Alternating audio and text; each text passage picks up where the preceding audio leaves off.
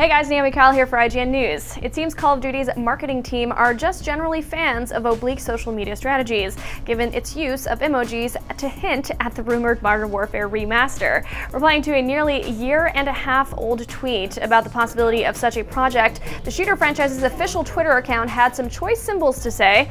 It's close to a confirmation of both the remaster and the series entry's apparent title, Infinite Warfare, as well as a November 4th release date and the existence of a Legacy Edition.